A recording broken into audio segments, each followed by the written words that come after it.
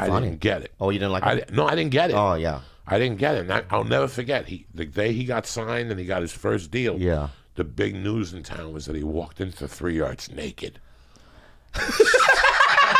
Like I'm supposed to fucking be impressed. Like I take my dick out every night. Me Nobody too. says nothing. Yeah, me either. He walks into 3 yards naked and he's brilliant. Like he's a fucking genius. But he's white. That's why. It was when fucking, ethnic people pull out their dicks. There's like charges. How much fun did we have at the Comedy Store? Do you remember that night that there was a girl heckling? I tell this story all the time because I was flat fucking broke. And I think Bobby was starting to bust already a little bit. Yeah. And the girl came, I went up on stage, and some girl heckled me. She goes, take your dick out. And I go, I'll take my dick out if you take your pussy out. It was a Friday at about a quarter to 1 in the morning. Fear Factor was just coming on, and fucking this chick came on stage, dropped her pants, took a little clam out, and had a little fucking thinness of hair right above the clit. Dropped her pants, and I took my dick out. And Bobby Lee and Joe Rogan came to this. I remember people who were standing outside ran in. Oh, my God. The place was packed. And Bobby Lee and Joe Rogan were throwing money at me. And me, I was so broke, I actually picked up that and bought a gram of blow from fucking Chewy. You understand me? Yeah. Like, I think I got $27 on the stage. I was so happy. I had a gram of blow and a pack of cigarettes. I'm good. For taking out my dick, that's success, Jack, on a Friday night at the store. Plus, I'm getting 15 next Friday. Joe showed me a photo at the Brea Improv of you in the bathroom with a girl. And I've never seen so many veins on a penis. That was crazy. That's right. Do you remember that? That's right. Your penis is so veiny. Yes, that's You like it? I don't fucking know. I'm an old man. I know, but do you like the veins and all that? What the fuck? I don't know. What do you mean? It's like bang. It doesn't matter if I like it. It doesn't matter what I like. No, I'm just giving you props. I'm not making fun of you. No. I don't know. I don't know. Congratulations with all the veins. That means the blood's coming through the blood's nicely. coming through nicely. Yeah. You gotta have blood. And then Joey used to do this. Just every night he did this. He'd go home. Where would he sleep? Where would you sleep? In the bathtub. In the bathtub, yeah. I remember? Yeah, with the pillow. with the sleep apnea. Yeah, with the sleep apnea. And he'd have the shower on, right? Yeah. I lived in Hollywood. Where was it's this? so weird. It's so weird that you could buy a house in Woodland Hills, pay $2 million, and after 15 minutes, you run out of hot water. You're like, what did I pay $3 million for? To run out of hot water, right? Yeah. I lived maybe 4 blocks from here. I lived on 1440 North Schrader. All right. You don't live there anymore. You don't live in there anymore now, yeah? That building has been there since Jesus left Chicago. Yeah. I could go in the shower at 1 in the morning, put the hot water on, and wake up at 8 in the morning and still have hot water. And the paint would be peeling off the fucking walls. Yeah. Because I had sleep apnea, and that's the only way I could sleep. Was if I took Tylenol PM, I'd pop like 6 of them. I'd do like an 8-ball and pop 6 Tylenol PMs and fucking go in the tub, put a garbage bag on the pillow. That's how bad my sleep apnea was. Oh, my God. And I would sleep in the tub, and that's the only way I could get like 6. I would get up, and my skin would be like a fucking prune. Wow. You know what Whitney Houston died of? No. She didn't die of cocaine. How? That's a lie. It's drowning, right? She died because she went into a hot tub after she did a line of coke. And because she was so coked up, she couldn't feel the intensity of the heat. Oh, she So boiled the to heat death? boiled her.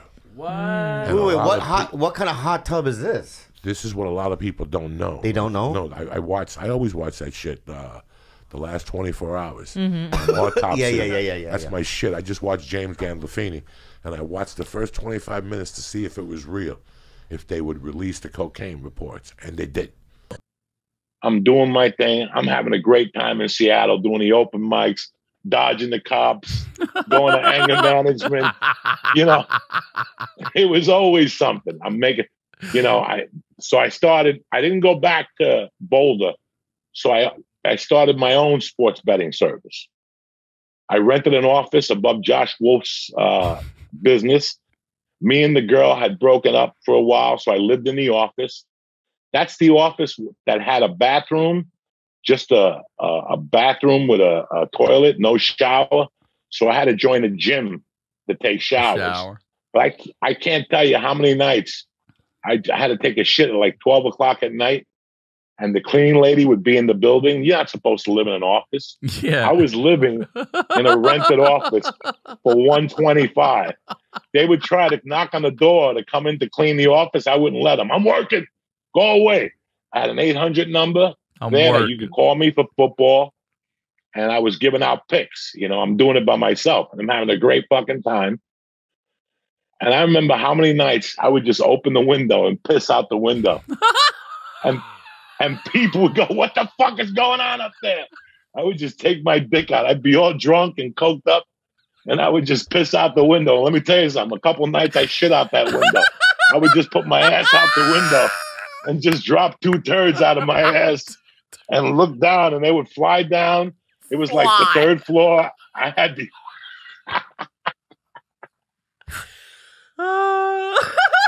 I can't tell you how many times I shit myself.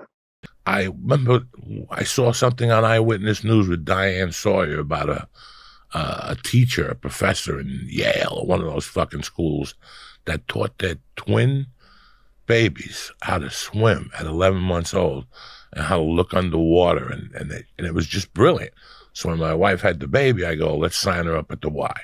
So after 6 months, we signed her up at the Y, and I would go to the Y, and I would go in there with my fat fucking titties hanging in the fucking Y, with my water, with my daughter and my wife.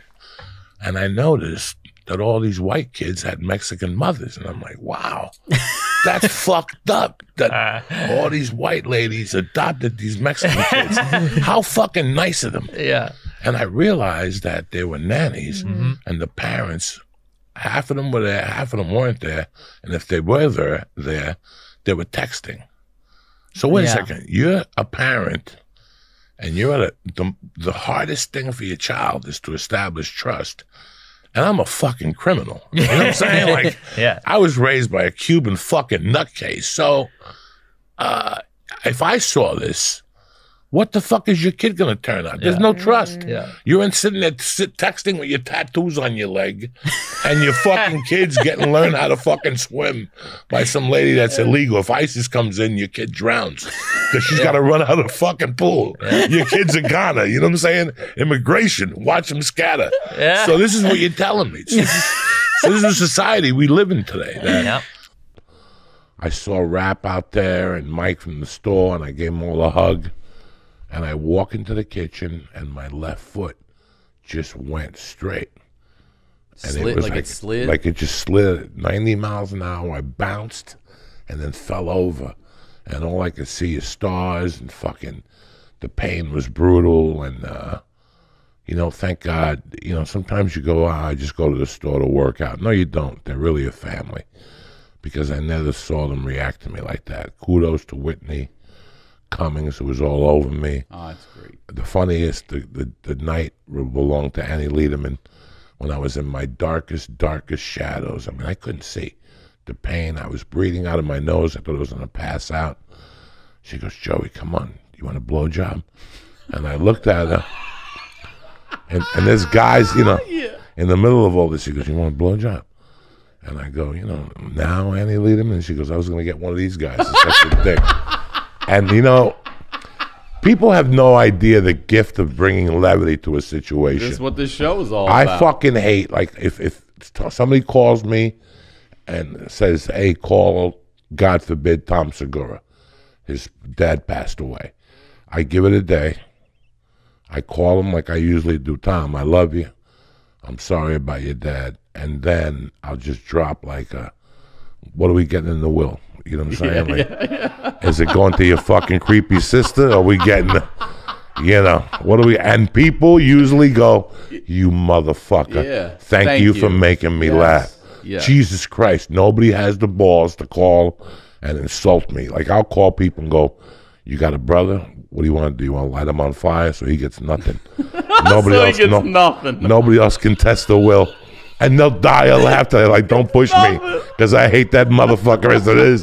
And for 5 minutes, I just made their day. We would leave her mother's house, go to the warehouse on Sunday nights, buy 2 roofies around 7, pop them, and then go on the hunt for coke, and then go out, and we'd end up back at my apartment doing the nastiest things you could do to each other. You know? could get an erection after a roofie and lines of coke. Oh yeah, like I did. Listen, let me put it this way: this is the type of guy I am.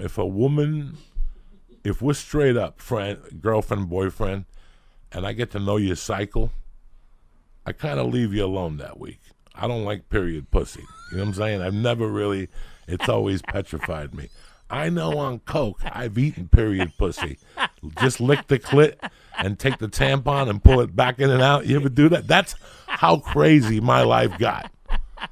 That I would just lick the clit, even though I don't like blood or nothing.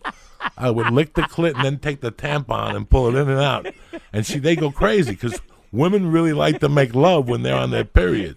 Oh yeah. You know? No, I think isn't that when I don't like it. Yeah. I think it's disgusting. Yeah. But when I did coke, I was all in. I was licking ass. It smelled like fucking. Because when they have their period, their pussy smells like gunpowder. Like it smells weird. So you're eating that asshole. You're thinking of George Washington and cannons and fucking. You know what I'm saying? You're like, what the fuck? Why does George Washington keep popping into my head? You're thinking of Thomas Revere, whatever his name is. So when you do coke, even if it's somebody's wife, at 4 o'clock she gets sloppy.